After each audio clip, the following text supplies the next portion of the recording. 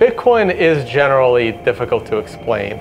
You want to try and break it down as simple as you can. This is a story about the biggest financial revolution the world has ever seen.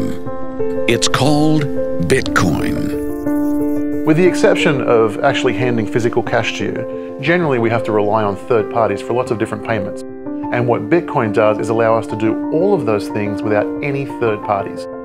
All of these traditional services that we're used to control who's allowed to have an account, who can send money from who. With Bitcoin, you don't have to ask for permission.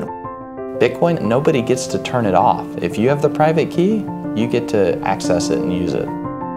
Imagine a world where we all have complete control over our money. Bitcoin does get into this niche of the underserviced people in the banking industry. They can now have the equivalent of a bank in their cell phone. For some, the revolution has already begun. Anybody in this room, you can now send and receive any amount of money with anyone, anywhere in the world right now, and there's nothing that anybody can do to stop that. That was not possible before the invention of Bitcoin. Around the world, people are experiencing the unique power of Bitcoin. Some of the areas where Bitcoin has been most popular so far is China, Argentina, Iran. The true use of Bitcoin is to give you financial privacy, which I find extremely important.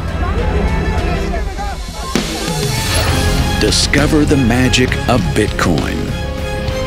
Personally, I perceive Bitcoin like a freedom-enhancing tool.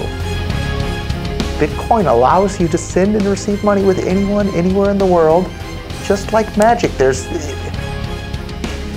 I'm at a loss for words because it's that exciting and that world-changing.